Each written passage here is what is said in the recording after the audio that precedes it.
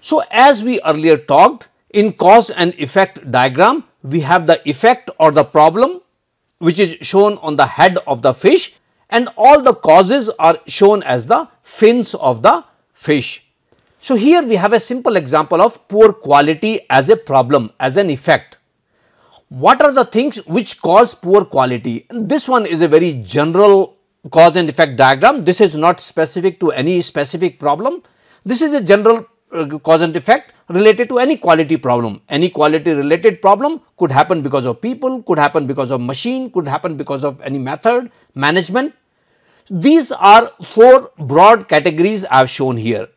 Number of times you would see that there are 6 M's here, and when I say 6 M's, those will be the method, the machine, the measurement, material, manpower and mother nature. So, these 6 categories normally could be a good starting point to have that discussion, to have that brainstorming that okay, let us talk about machine. What all could cause poor quality when it comes to machine? Okay, someone will say that maintenance is something which could lead to a poor quality. And why maintenance? That could be because of wear and tear, that could be because of lack of right tools. And let us say if you are talking about the methods, then methods could be lack of procedures, your procedures might be conflicting with each other.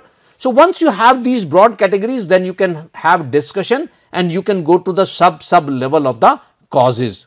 So, the main causes could be these 6 M's, which are machine, method, measurement, material, manpower and mother nature, but then the sub clauses could be as you discussed in the brainstorming.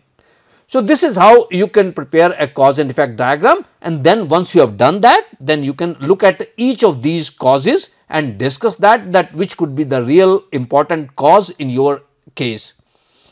Because when you do brainstorming, you really do not restrict anyone from any idea. So, whatever ideas are coming as a part of brainstorming, you keep on collecting that, you keep on putting those on cause and effect diagram, but once you are done with the brainstorming, then you look at each of these causes and think whether that could have caused the problem, and with this you can go to the root cause of the problem. So, this was tool number 2 out of 7 basic quality tools.